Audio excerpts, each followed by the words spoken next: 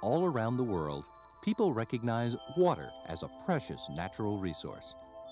NASA is no exception. To live and work in space, NASA's astronauts need water, and having enough clean water is a real problem.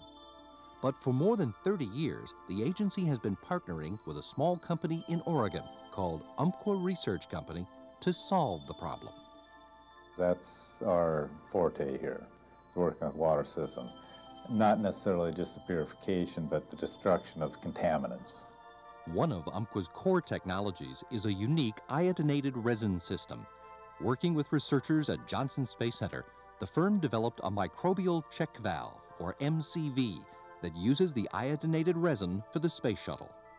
The water is manufactured on the shuttle, and it is very pure at the time, but it has the capability of being contaminated through the distribution system. The MCV flow-through cartridge prevents contamination of the ultra-pure water on board the shuttle.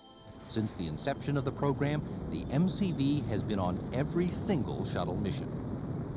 Umpqua also integrated its special resin into the bacterial filter cartridges on the extravehicular mobility unit backpacks worn by astronauts during spacewalks.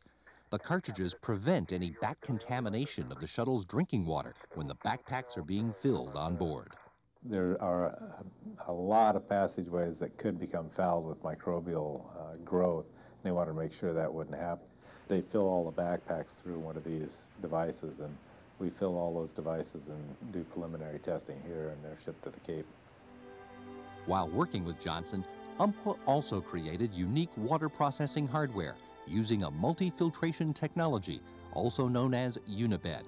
The firm is integrating the technology into the water recovery system being built by Hamilton Sundstrand for the International Space Station. 5 pounds of our system will produce 100 pounds of recycled water, and so it's a pretty significant savings.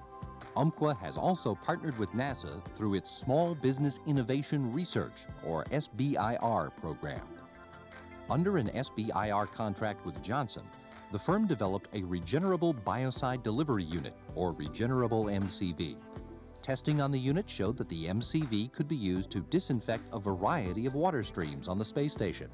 That led to the development of MCV products now baselined for the station. Through an SBIR award from Marshall Space Flight Center, the firm developed a catalytic system capable of destroying a variety of contaminants found in water. The technology was further matured with funding from the Calgon Carbon Corporation, who used it to treat groundwater problems. Today, it's not just NASA using Umpqua's water purification technologies. The MCV is now being used here on Earth. Water Security Corporation has acquired the rights to commercialize the MCV technology in non-aerospace applications.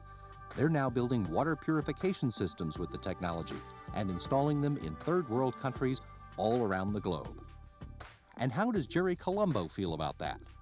I've spent the last 30-some years watching disasters happen around the world, and the need for an effective, convenient way to disinfect water. I guess about time is about the best way I can describe it.